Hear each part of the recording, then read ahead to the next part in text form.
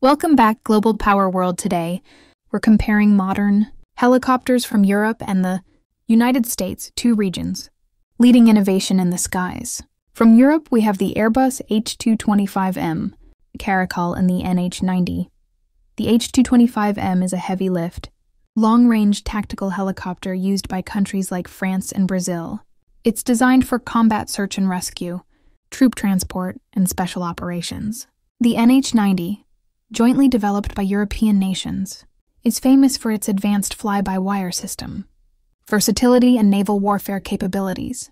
On the U.S. side, the legendary UH-60 Black Hawk continues to dominate the battlefield with proven reliability, while its modernized versions keep it relevant for decades. The AH-64 Apache, an iconic attack helicopter, delivers unmatched firepower and advanced targeting systems.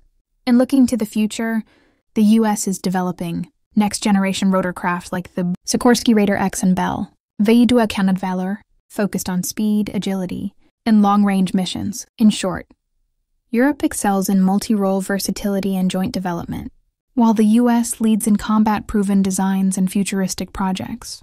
Both regions continue to shape the future of military aviation. Which helicopter do you think is the most impressive European engineering or American power? Let us know in the comments.